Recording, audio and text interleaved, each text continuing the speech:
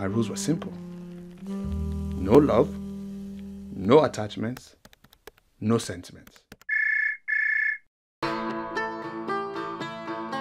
think the most intriguing thing was, why did he want to play the game? And I wasn't 100% sure what the game was, but I wanted to know more. Not knowing where it's taking you as well is nice. I'm just quite interested in what leads people to go along with it. It's been exciting. It's been like sort of a guessing sort of game. I thought, yes, this sounds good. Tell me more.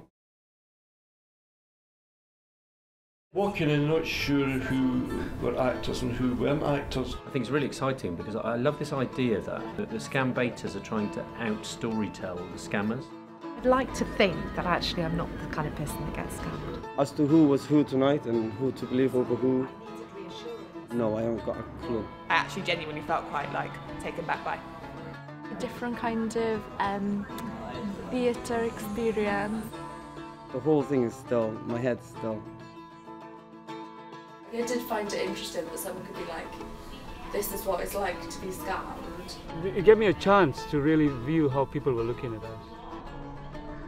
The whole thing is just completely laced with trickery and just questioning who's real, what's real. Is this actually the game? The romance scam, it's a game. We play each other, and someone's got